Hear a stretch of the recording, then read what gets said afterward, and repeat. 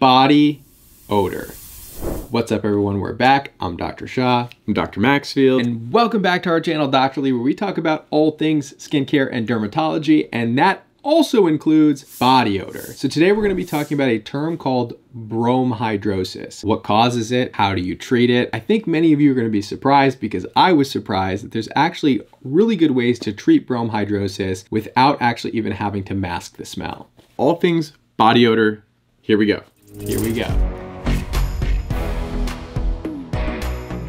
This has been one of the most difficult videos to shoot, so bear with us here. We're actually shooting it over again. I had to find a lens. There's a lot that goes into these videos behind the scenes. We walked the streets of Miami just looking for a camera shop for this video. So please appreciate this video. We have spent hours upon hours just getting to this point. And I had to walk, and so now I have bromhidrosis from walking through the streets right now. So in order to understand what causes body odor, we need to explain the different types of sweat glands that exist in the body. The main two types of sweat glands is eccrine sweat glands, and those are all over the body. They're the ones when you're sweating profusely, your body is producing a lot of this very liquidy sweat. And then you have something called apocrine glands, and apocrine glands are the ones that actually cause your body odor to occur. And these are in areas like the armpits, the groin, around the areola, and in the eyelid margins. And these apocrine sweat glands, although present at birth, they do become a little bit quiescent or quieter, and then of course around puberty, through hormonal influence, they really become active again, and this happens to coincide with BO,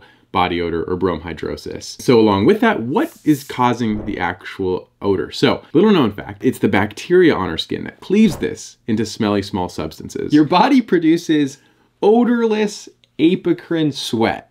And then the bacteria that's living on your skin, like Staph epidermidis, Corynebacterium, actually convert this into a very malodorous substance. So therefore, if we know what's causing it, we know how to treat it, which means that if you can get rid of the bacteria, stop the sweat, or mask the smell, those are the ways that you're going to treat bromhidrosis. Now, there are a group of people that actually do not produce body odor. So if you have a mutation in the ABCC11 gene, that transporter that pushes apocrine sweat onto the skin is not there, and therefore you don't produce apocrine sweat, and therefore the bacteria can't convert it into an odorous substance. And this is very common in the East Asian population. So there are people who will say, I don't smell, I don't have body odor, I just can't make body odor, and that actually may be true. This was true within my family. My mom's dad from Indonesia, he was one of those people. He never wore deodorant. I can tell you for a fact, he never smelled, and now we know why. You can also produce from your eccrine sweat glands, the separate sweat glands. Sometimes your body can secrete odors from foods that you eat, like garlic and asparagus, but body odor that we're traditionally used to smelling when we hear the word body odor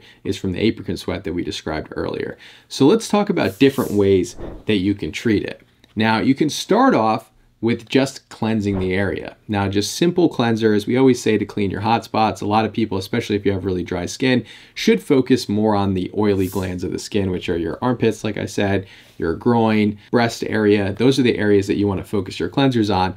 Now, you can just use a traditional cleanser, but if you really do have malodor, and I'll tell you from my personal experience and from my experience of my patients, I've gotten a lot of positive feedback on this hack. The hack is to use cleansers that actually have antimicrobial agents in them. So really good examples would be using a 4% benzoyl peroxide cleanser, not the 10%. That's probably going to be a little bit too irritating for those hot spots, but that will decolonize the bacteria on the skin. Or you can use a chlorhexidine cleanser at 2%. This is going to be something like HibaCleanse. And if you do this, you decolonize the bacteria that's actually turning that sweat into an odor. And so that's, for some people, is a complete solve for them. This takes us to the treatment options. So you have your deodorant antiperspirants. It's often combined, which makes it confusing, but your antiperspirants, these physically block and plug your sweat glands. So whether it's apocrine or equine sweat, these will actually stop the sweat from reaching the surface, thereby decreasing the bacterial conversion to smell. Then you have your deodorants. Now, these don't stop the sweat, but they actually decrease the smell, either through killing the bacteria, like your glycolic acid that I know all of you love, and behold, it's wonderful, or just simply masking it with a fragrance. Now let's talk about some specific product recommendations here. So with those antiperspirants that are actually blocking the sweat glands and keeping you from sweating, these are usually going to be aluminum, most commonly, by far the most common, and then secondarily, you'll see some magnesium-based antiperspirants as well. Aluminum has gotten some heat for two reasons. One, some people think it caused tons of different types of problems in the body, from cancer to dementia. That has not been proven. I personally use them, but this is going to be a personal preference for you. If this is something that you don't want to use, I completely understand that. For me, it's something that I don't think it's been validated at this point, so I continue to use those. The second reason why aluminum can be controversial is because it was actually the 2022 allergen of the year. So you know we're big fans of the allergen of the year. Some people actually do get quite a bit of irritation and allergy from aluminum-based deodorants. Now, if it's not causing you any problems, there's no reason for you not to use these. Vanicream is a really good option. It's an aluminum-based deodorant.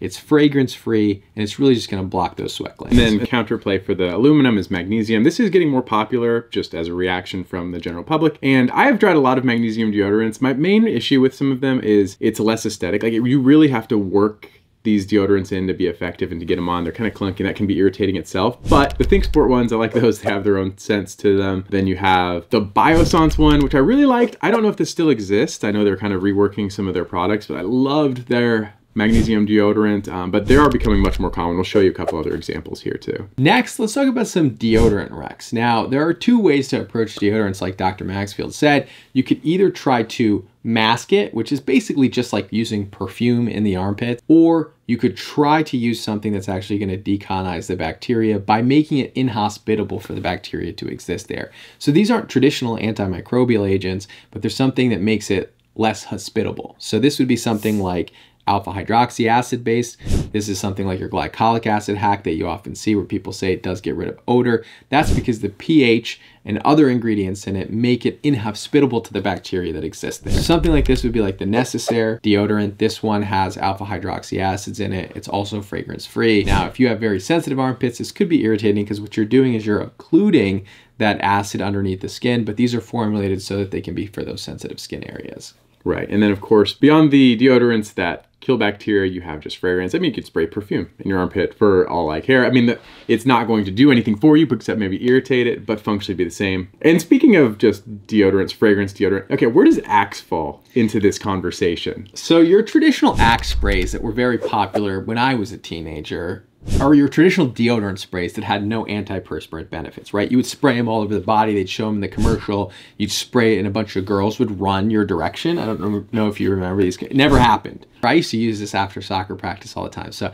I'd light myself up in Axe. And I remember getting approached in the hallway where this guy comes up to me and he goes, "Why do you smell like this?" And I'm like, "It's Axe." And he's like, "It smells like Axe."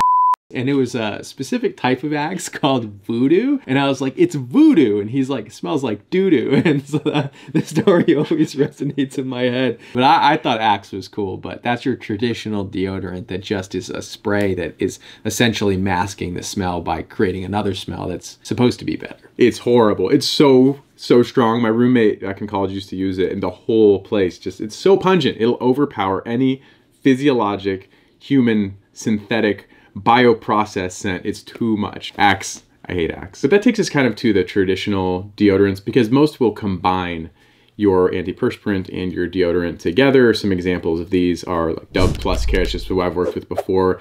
They have aluminum based, they have non-aluminum based, but again, combining antiperspirant and deodorant together. And this is by far the largest category. It's the antiperspirant that also has some type of fragrance in it that's gonna basically perfumize your armpits at the same time as blocking that sweat. So another one that has a lot of clinical studies on is the Secret Clinical Antiperspirant. This boasts a 72-hour blocking of sweat. I haven't tried that out over that period of time, but I can tell you it's extremely effective at least blocking sweat for the 24-hour period that I'm usually not reapplying for. This claim is so over the top. So we've talked about this behind the scenes, we've talked about it before. It's not that it doesn't work. I'm not questioning the validity of the 72-hour antiperspirant claim, just because they're not the only one with this claim. My beef with this sort of thing is practically, who is doing this? Who is relying on their deodorant to get them through 72 hours of hard living? If possible, I recommend you shower the next day and don't put that claim to the test. I think it's over the top. That's all I'm saying. Have you ever, you know how after you apply deodorant and you try to wash your armpits afterwards, Yes. there's like almost like a chalky sort of feeling? Mm-hmm. So there's this idea that this like aluminum is sticking around for longer than anticipated. And I actually do think it works, but you're right. Like, how often do you need to reapply? Now, another hack you'll commonly see, and him and I will debate about this, is if you apply your antiperspirants at night, they're more effective because it gives it the opportunity to actually occlude those sweat ducts a little bit better in order to prevent the sweating.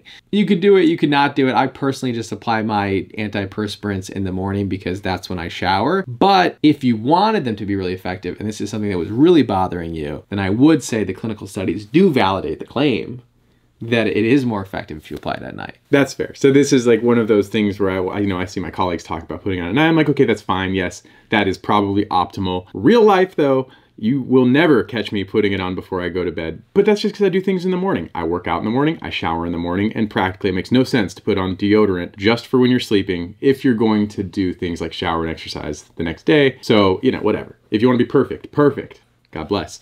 Put your deodorant on at night. So we'll do an entire other video on hyperhidrosis, which is excessive sweating. Now this is more difficult to treat. It can be debilitating for a lot of different people. And this is just excessive sweating, sometimes all over the body, sometimes just localized. So watch out for that video. Thank you all so much for tuning in. Please like, comment, and subscribe, and we'll see you in the next video. We'll see you next time.